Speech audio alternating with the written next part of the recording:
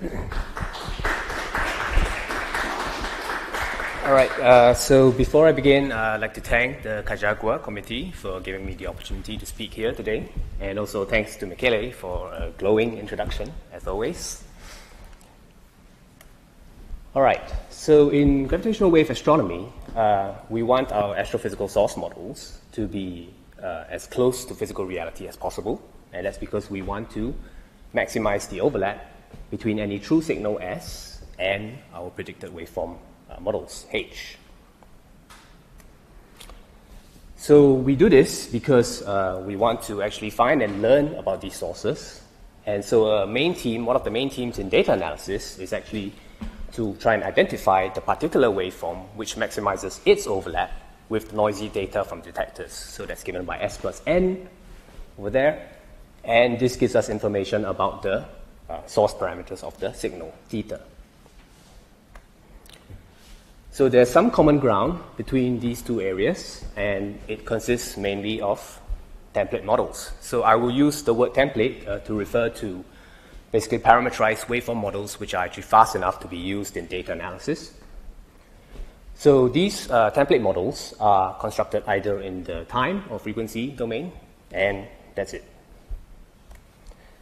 So what I'll propose in this talk is actually to maximize the overlap between these two areas, and that's done possibly by, for example, working more natively in some compact template representation, and also possibly by using template derivatives in conjunction with derivative-based data analysis algorithms. And possibly we could even try and look for inverse models that directly give us the estimated parameters of any source given some data. So the main motivation for all of this is actually to help us deal with the huge computational challenges in source modeling and data analysis for the future space-based detector LISA. Right, so LISA is 15 years away from its flight, but actually I think that's actually right around the corner with respect to the amount of work that still remains to be done. So I'll start off by giving a brief overview of the LISA mission and related activities, and then I will summarize the distinctive features of LISA data analysis. And then in the second part of my talk, I will talk more about my proposed strategies, firstly in general, and then with particular focus on extreme mass ratio inspirals, which are particularly problematic. Okay, so LISA stands for the Laser Interferometer Space Antenna. So it consists of 6 inertial test masses housed inside 3 spacecraft, which are separated by 2.5 million kilometers. So LISA, the spacecraft, are actually drag-free in the sense that they don't apply forces to the test masses along the interferometer axis, and they communicate with each other via laser transponders. So LISA will be placed in orbit around the Sun, trailing the Earth by about 20 degrees. So that animation over there shows the cartwheeling motion of the LISA constellation on its orbit. And the LISA mission will last for at least 4 years, with the possibility of extension up to 10. So LISA is in space because we want to observe the millihertz band of the gravitational wave sky. Basically, specifically from frequencies between 0.1 millihertz to up to around 1 hertz. So that falls neatly between the nanohertz sensitivity band of pulsar timing arrays and, of course, the kilohertz band of that ground-based detectors are sensitive to. So putting a detector in space actually allows us to remove the noise from large-scale changes in the Earth's gravitational field, and also it allows us to go to longer arms, which gives us greater sensitivity at low frequencies. So the lengths of LISA's arms are actually not constant, but what we can do is actually we can process the data using a technique called time delay interferometry. So this gives us essentially 3 standard interferometric combinations, 2 of which are Michelson type interferometers, but with 60-degree instead of 90-degree arms.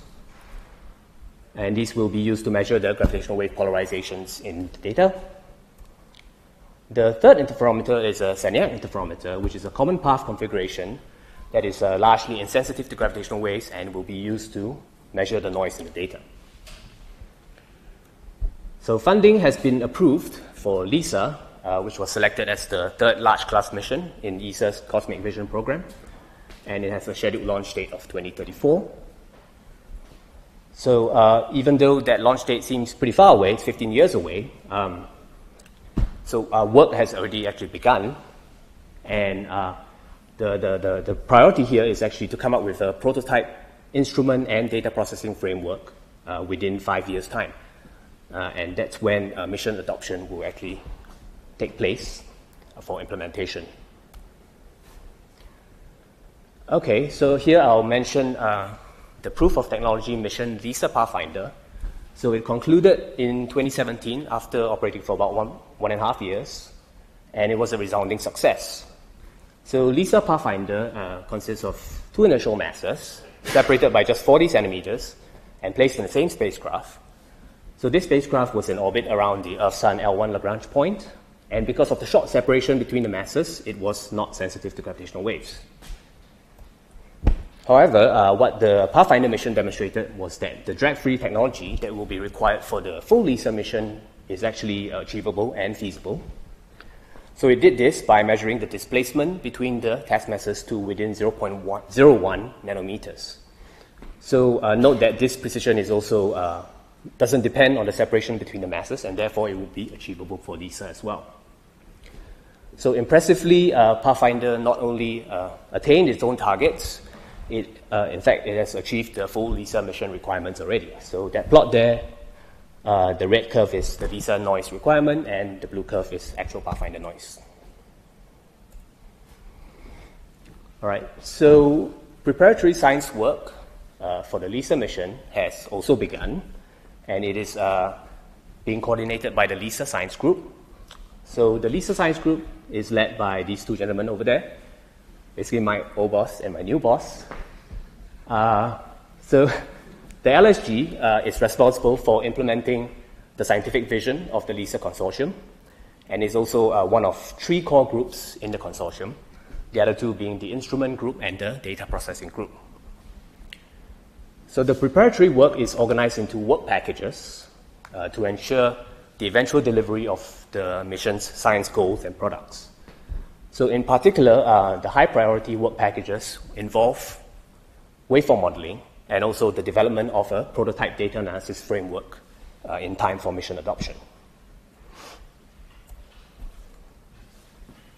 Right, so LISA will be, the LISA Science Group will be working closely with other associated working groups, such as the astrophysics, fundamental physics, and cosmology groups. So these will comprise members of the larger gravitational wave community. And for the high priority work packages, it will be dependent on the contributions of members from the waveform and data challenge working groups. So in particular, the data challenge group has recently started a new round of data challenges.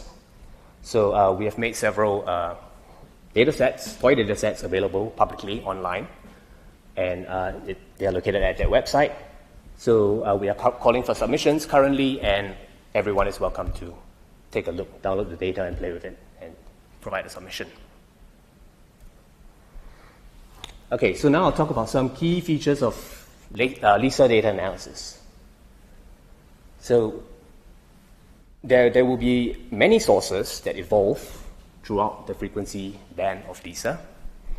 So the closest of which are actually compact binaries in our very own galaxy. So some of these are already known to exist, and they will be also resolvable in LISA data. So we call them verification binaries because they're expected to be in the data once LISA is turned on.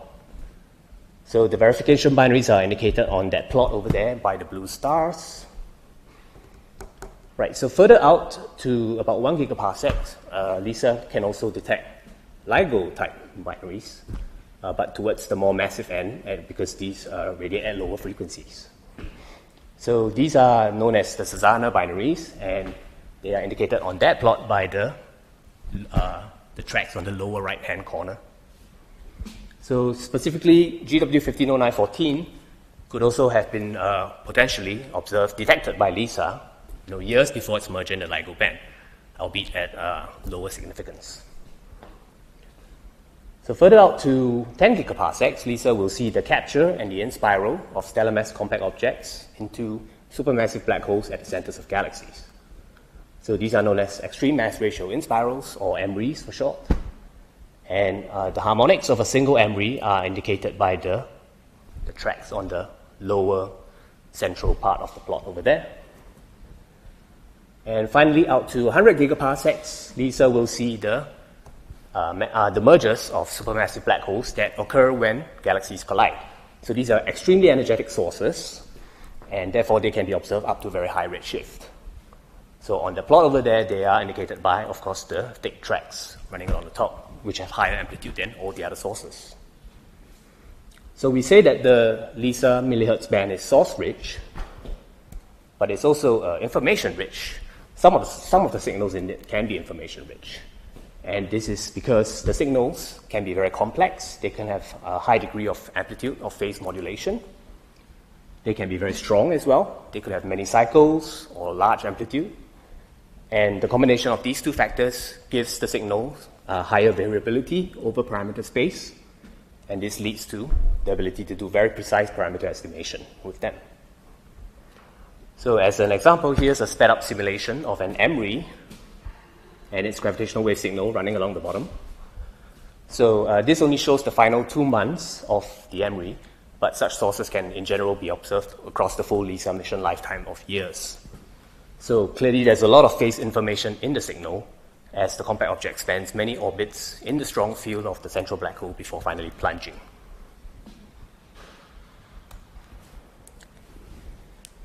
All right, so LISA data analysis is difficult, and there are several problems that make it difficult.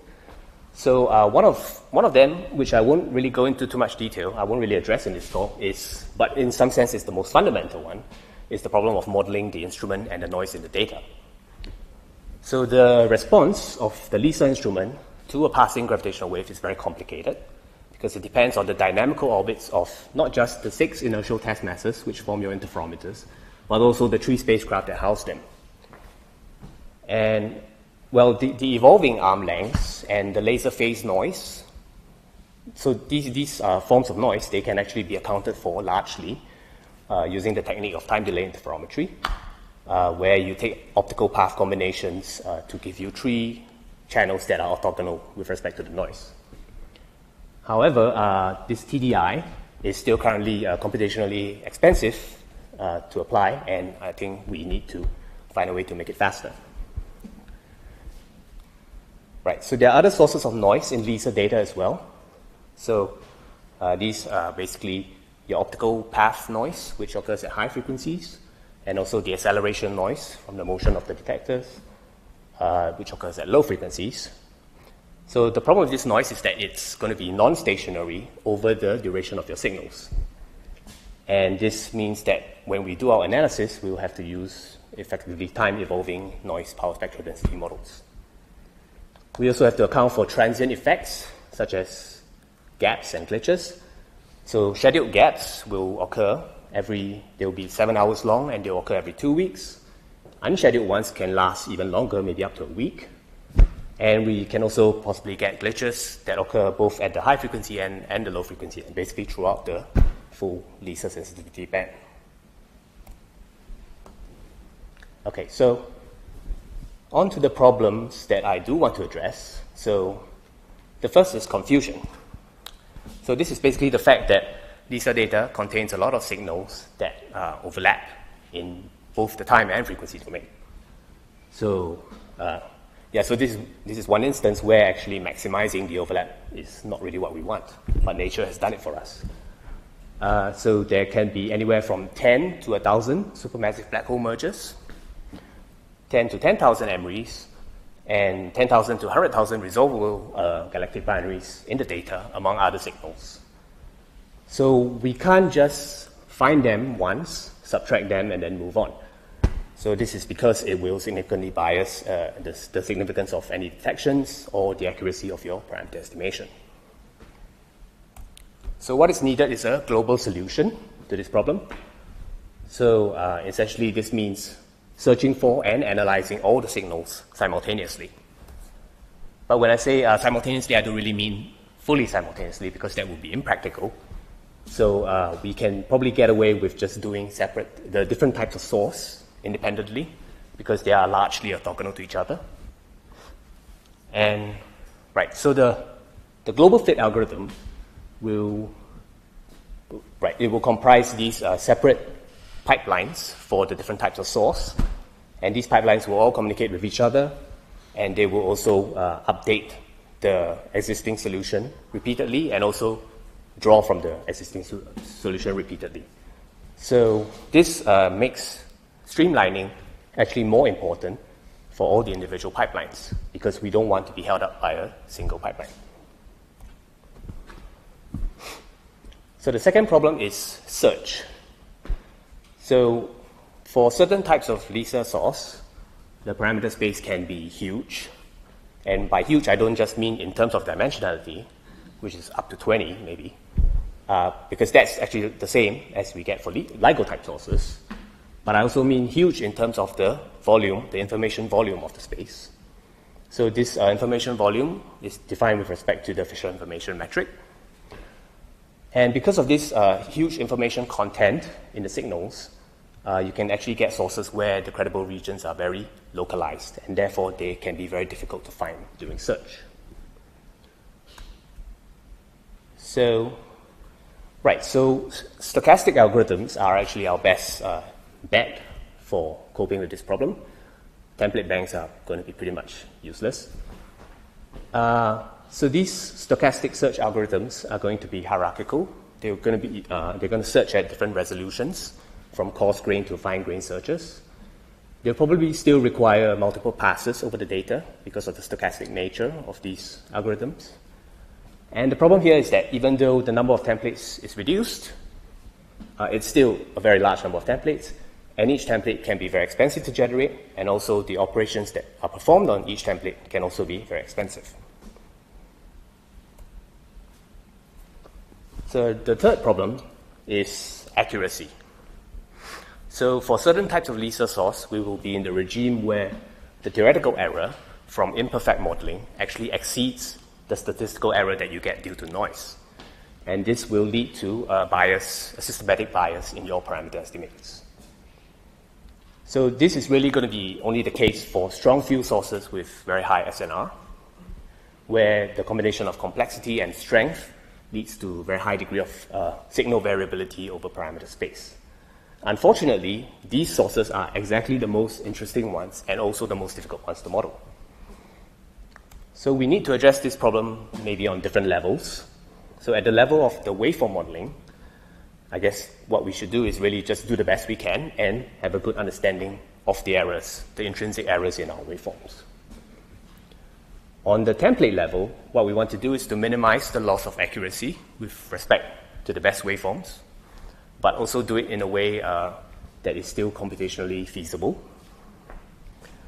And there's probably a third way of doing things, which is actually to try and address it from the data analysis side.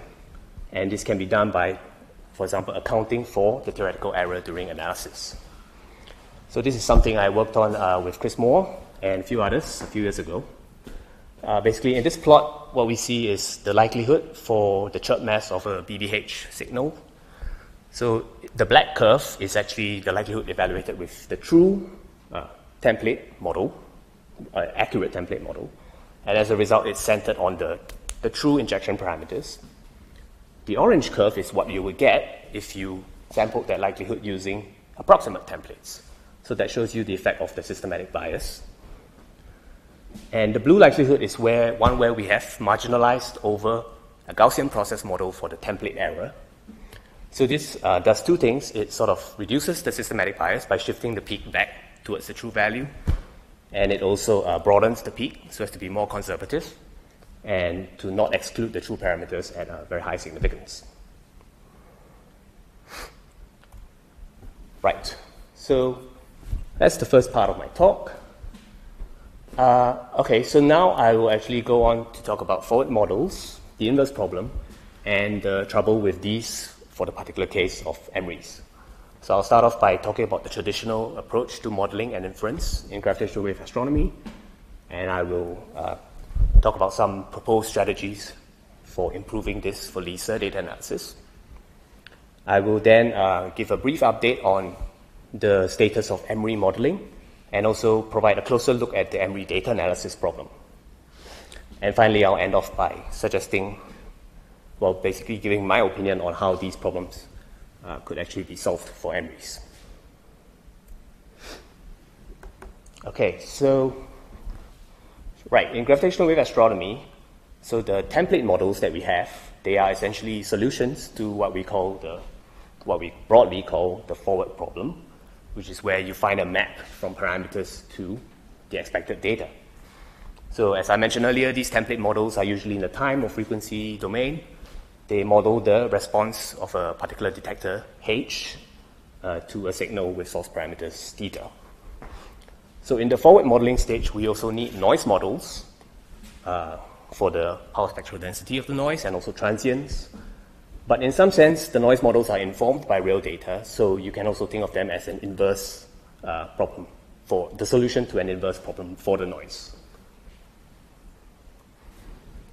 So the inverse problem, the one that we really care about, is finding a map from real data to inferred parameters of any source signal that resides in the data. So this can take the form of point estimates, which could be computed using, for example, maximum likelihood estimation.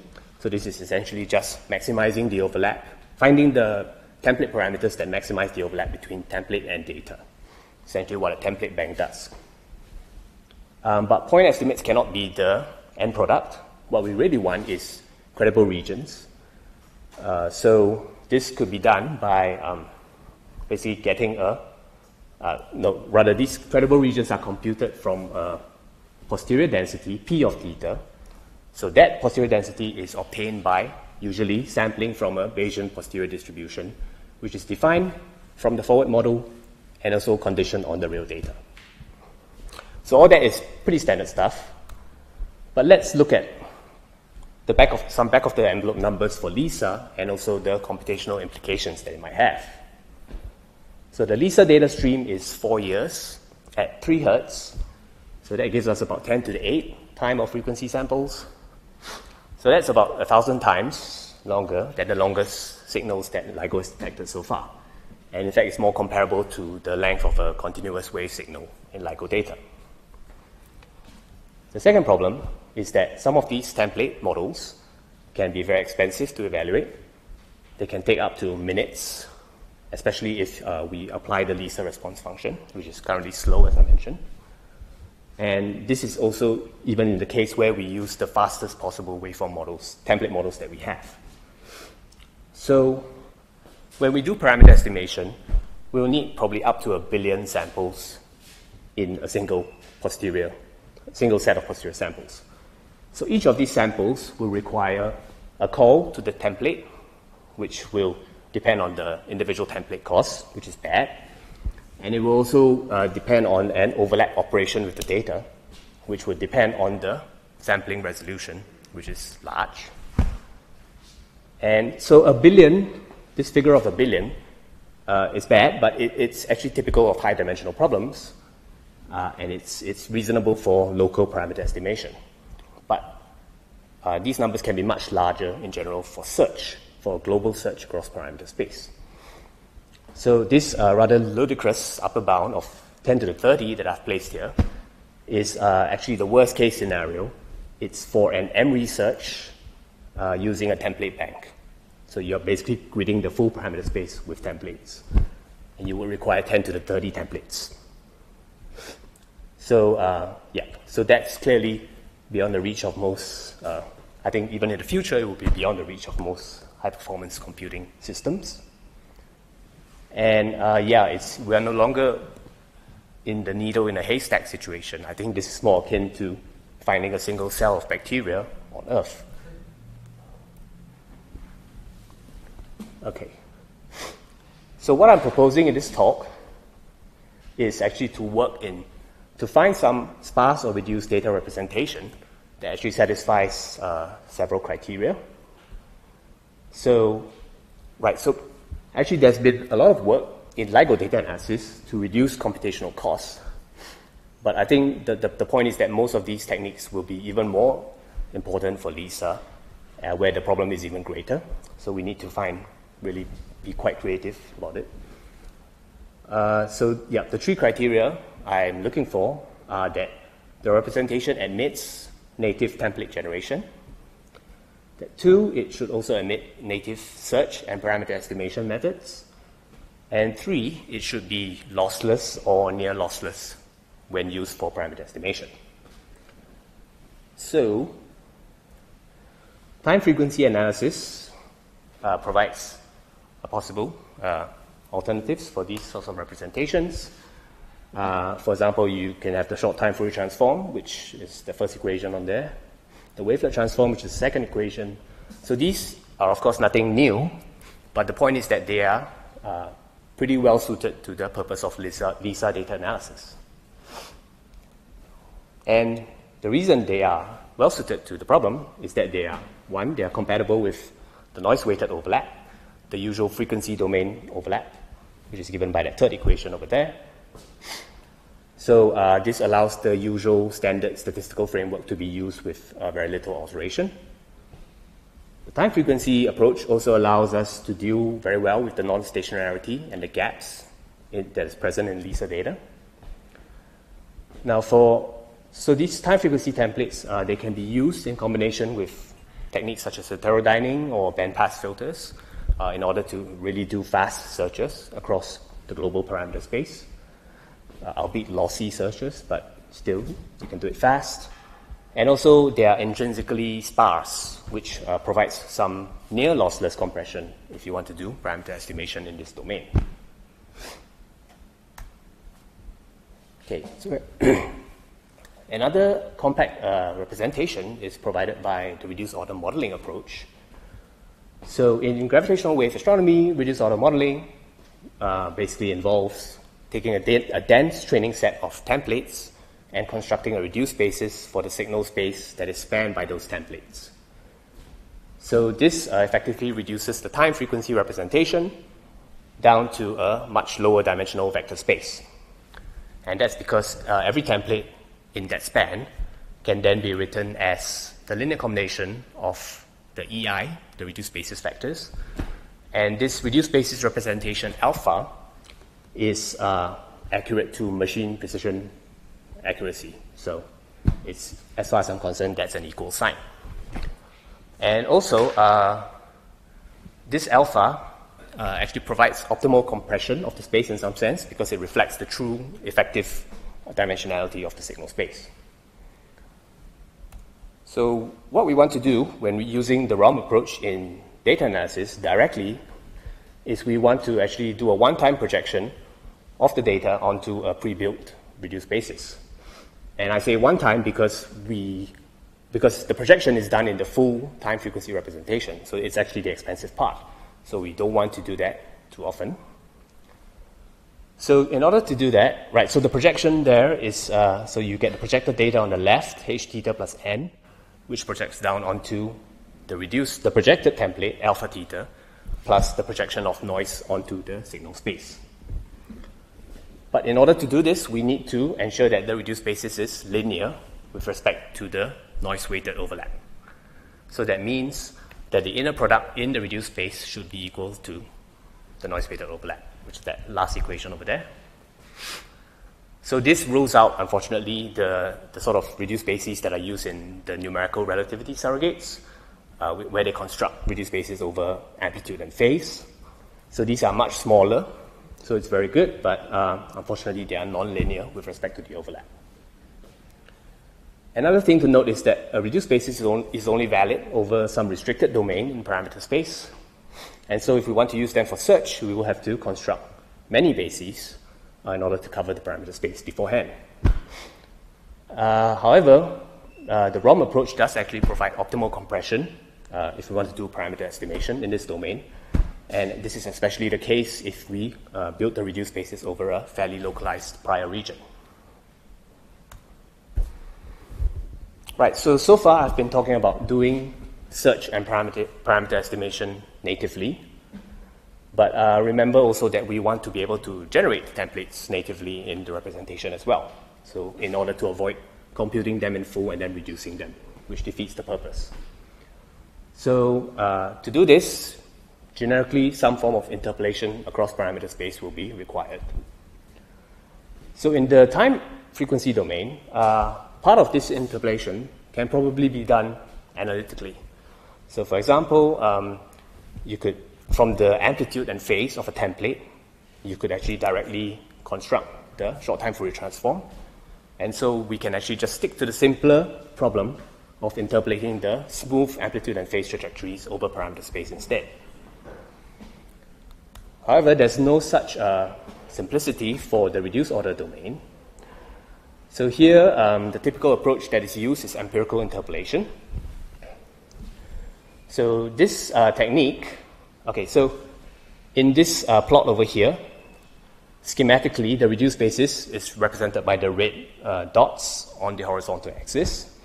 So they uniquely define a set of frequency nodes of the same size in the frequency domain. So those are given by the blue dots on the vertical axis. And it is the template values at these particular frequency nodes that are interpolated across parameter space instead. So those are the blue lines in the plot. Right, so so at any given parameter value, we don't really want to reconstruct the full template, which is what is done in the ROM surrogates. What we want to do is we want to take the node values, the yellow diamonds, and use them in combination with the projected data to give us the value of the template data overlap directly. So that is the idea behind the reduced order quadrature method. So this ROQ method, unfortunately, is not fully native, because if I wanted to compute, say, the overlap between two arbitrary templates, I wouldn't be able to do it without additional projections.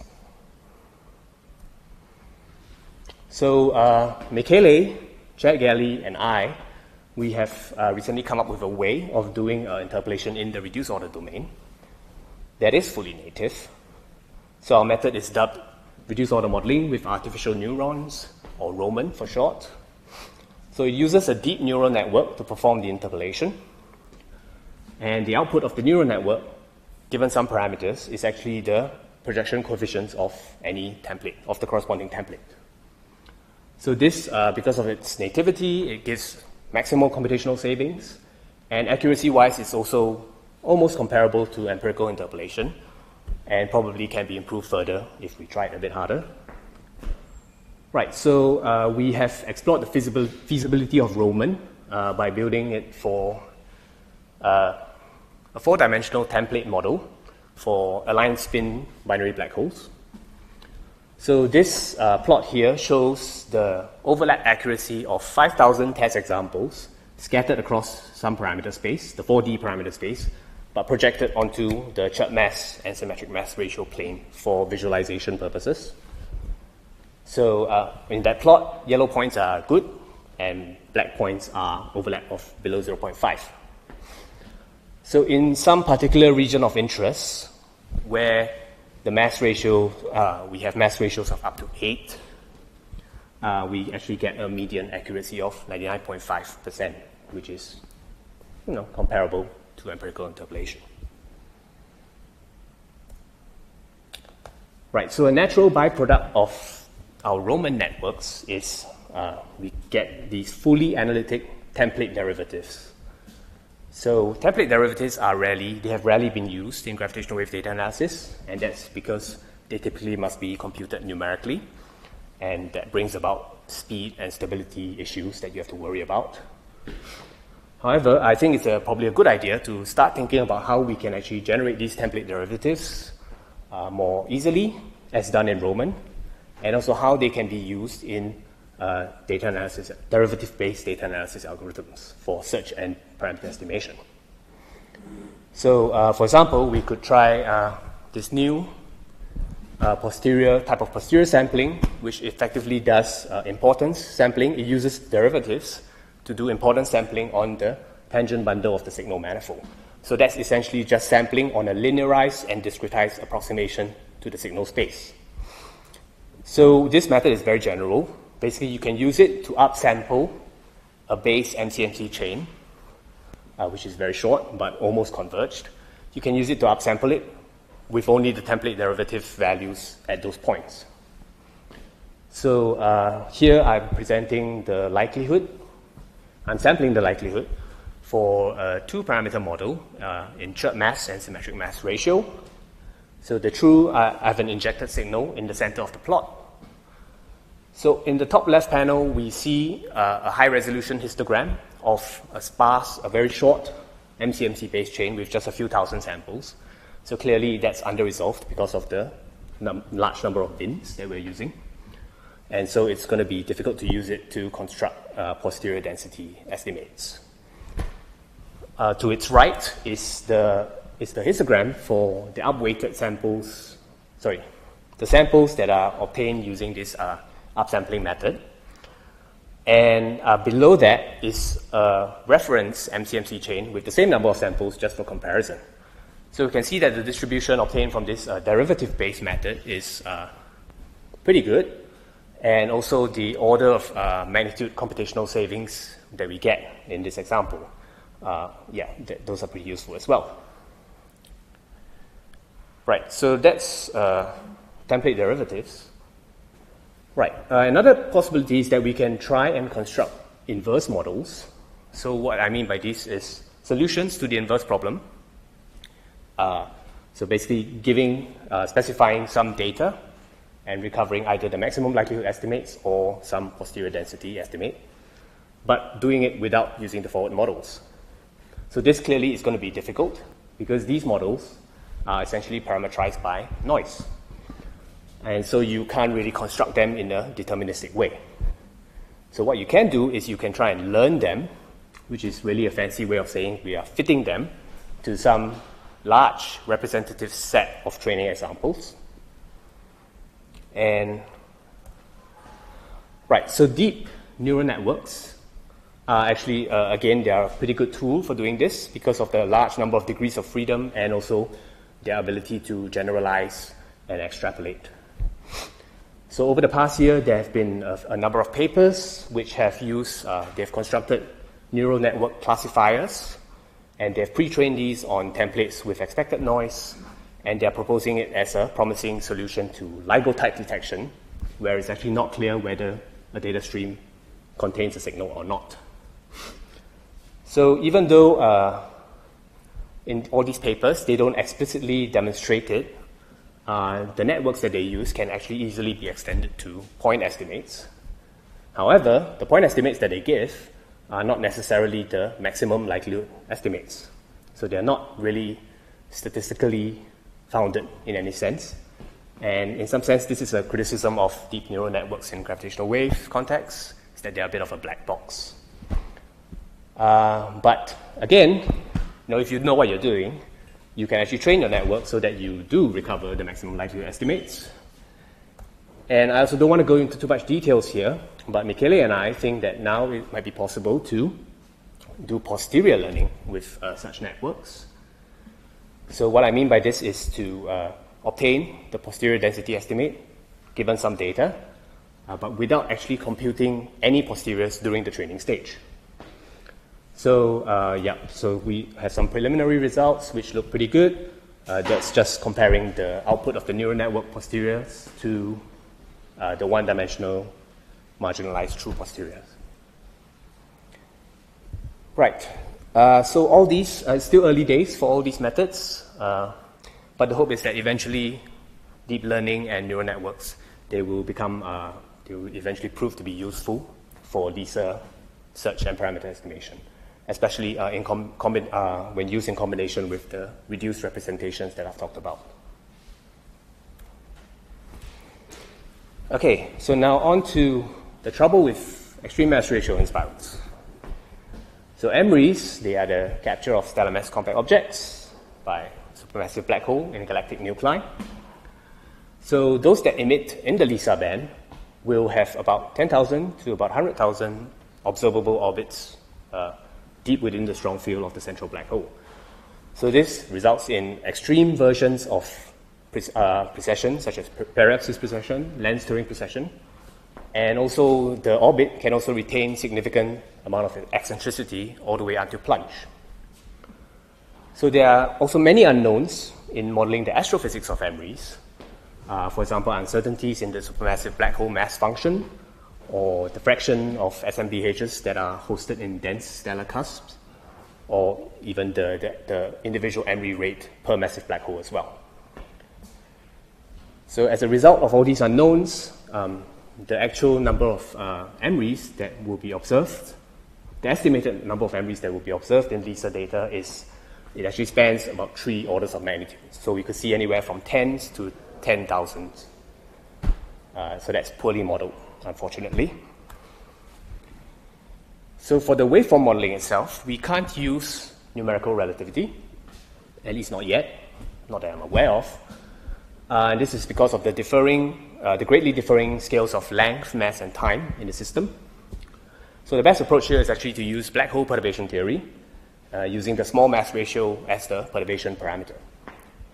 So this works well because the orbit of the compact object is essentially close to being geodesic in the extreme mass ratio limit.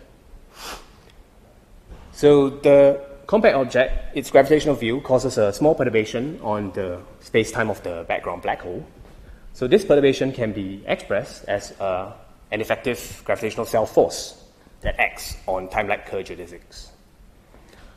So for LISA purposes, because of the amount of precision that we require, we will need these MRI waveforms to be phase accurate up to 1 over SNR radians, where SNR, typical SNRs for MRIs are anywhere between 10 and 100. So that's a great amount of precision. And in order to do this, we need to be able to compute the gravitational self-force, all the terms up to the dissipative second-order self-force.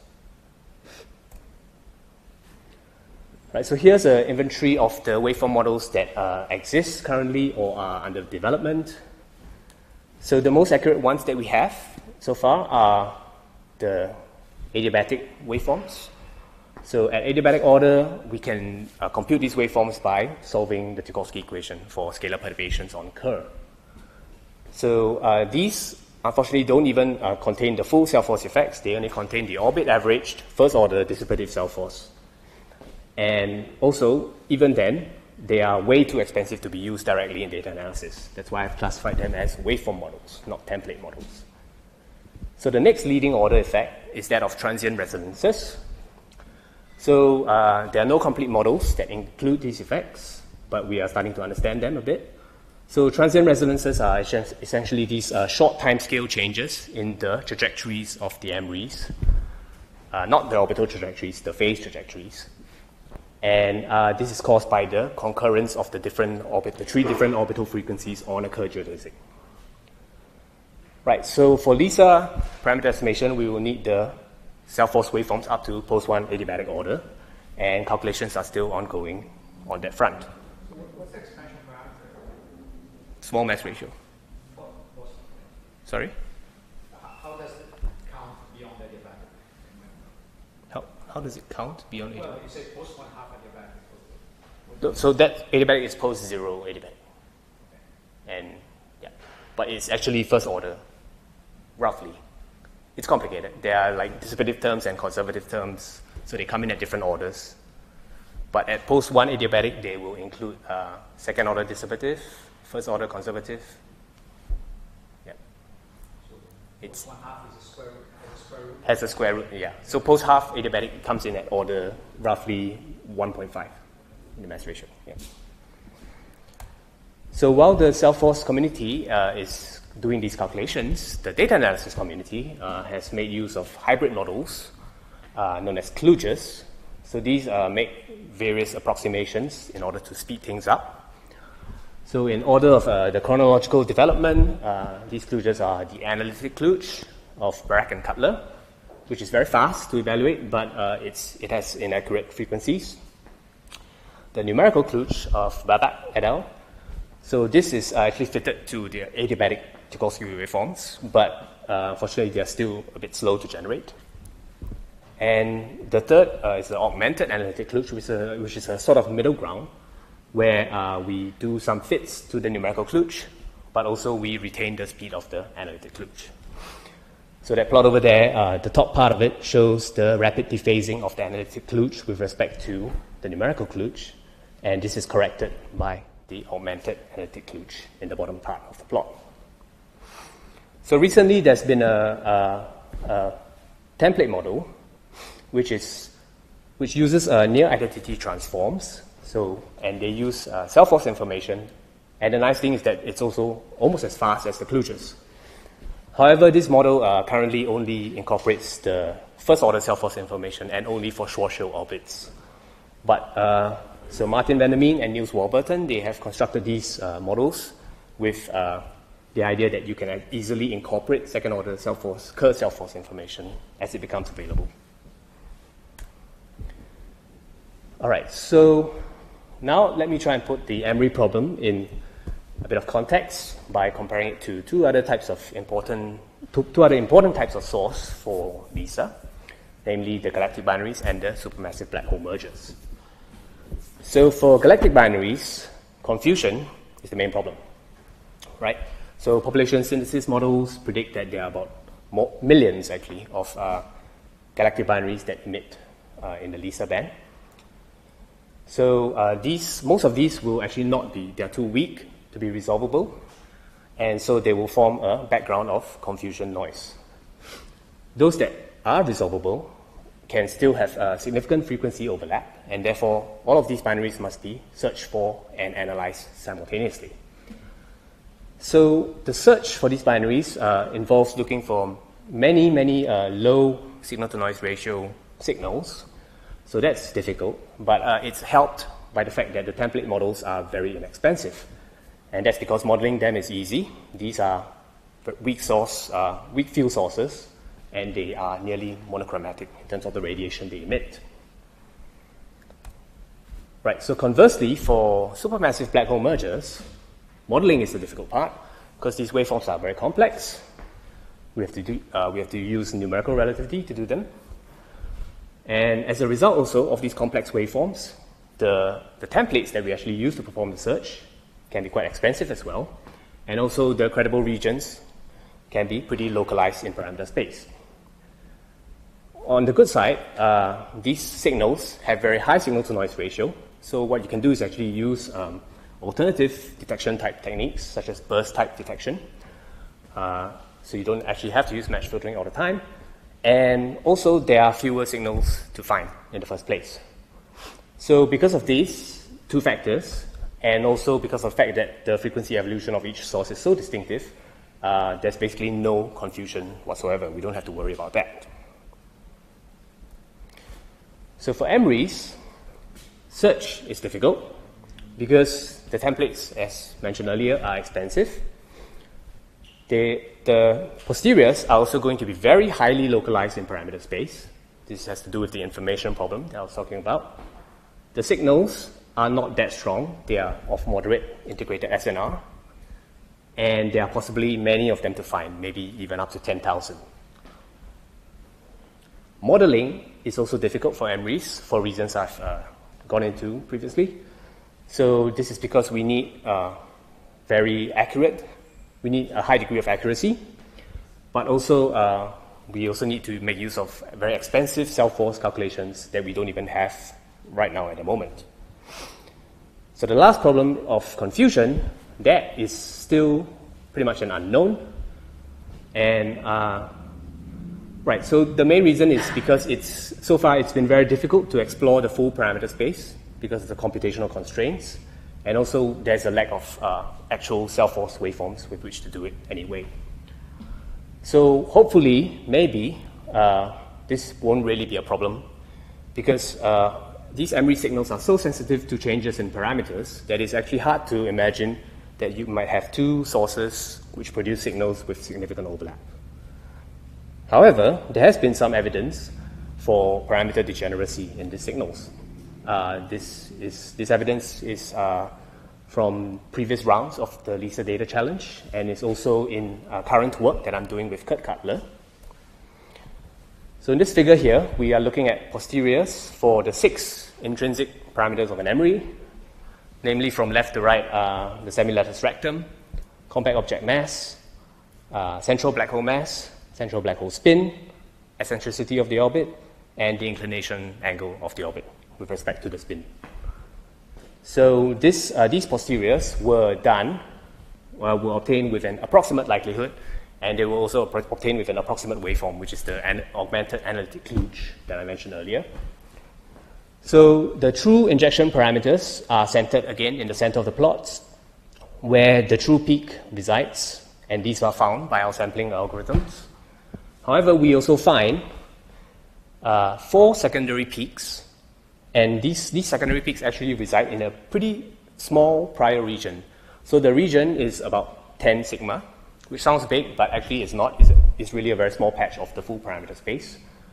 But even in such a small patch, we have found 4 secondary peaks, each of which contains signals that can have overlap with the true signal of greater than 0.5.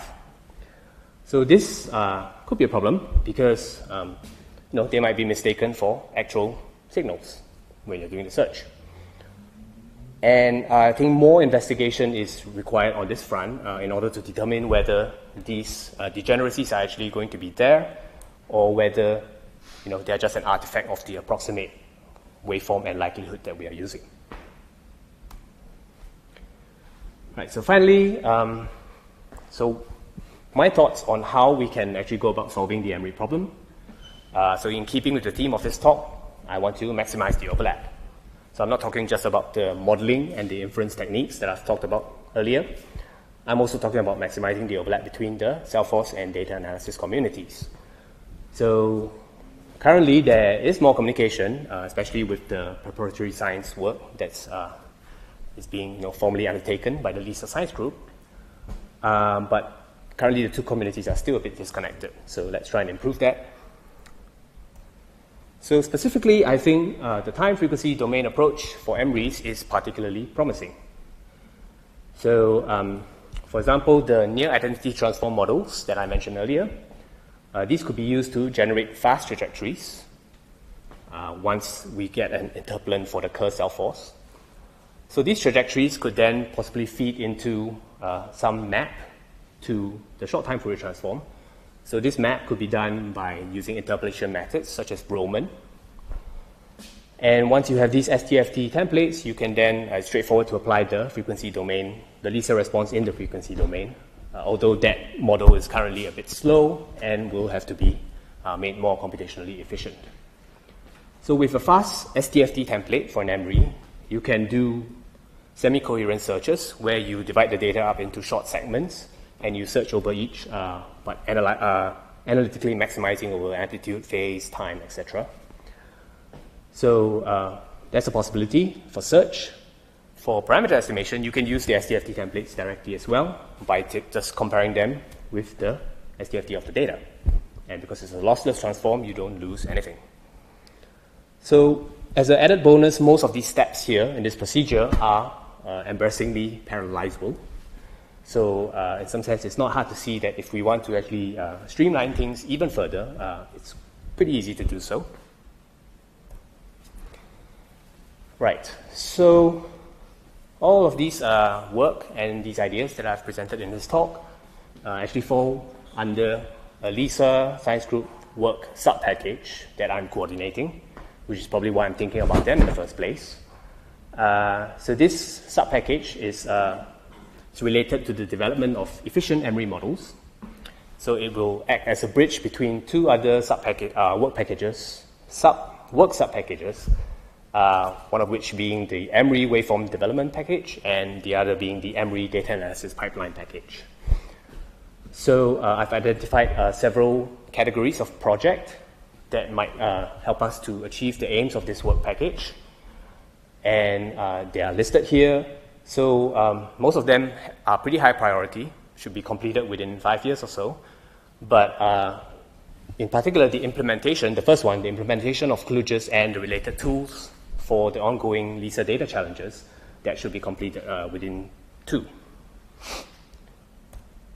So I'm currently calling for expressions of interest or commitment from anyone who might want to be involved or who is already working on such projects.